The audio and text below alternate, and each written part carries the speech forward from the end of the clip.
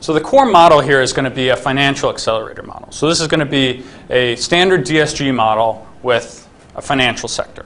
And the financial sector is going to be there to facilitate the flow of funds between households who are saving money and firms who need money to invest in capital and be productive.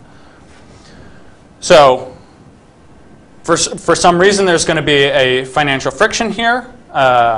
And it's going to limit the amount of borrowing and lending that banks can do. Okay? So when a financial crisis occurs, this is going to lower asset values, and it's going to make it harder for banks to borrow and lend. And this is going to cause a larger downturn in the economy than otherwise would have occurred.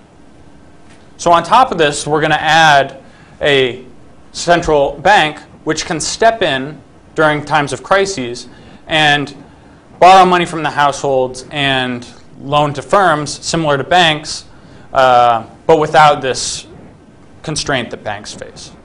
And so this is going to sort of alleviate the pressure that's on financial firms during times of crises, and it's going to lessen the magnitudes of the drops we see in financial crises. So people have studied this financial accelerator and credit market intervention by central banks before, but when they've studied this kind of thing, they've normally assumed that the policy changes, so turning on this central bank intervention in credit markets is unexpected and considered permanent. So I'm going to relax that assumption by using a regime switching model. And this regime switching model is going to say, okay, households and agents in the economy expect that financial crises occur with some small probability, and then conditional on a financial crisis occurring, they will, the central bank may or may not step in. There will be some probability that they come in and intervene in credit markets. Okay?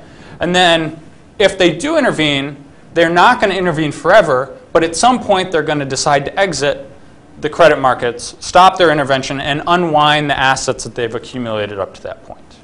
So this regime switching structure is going to allow us to ask several interesting questions.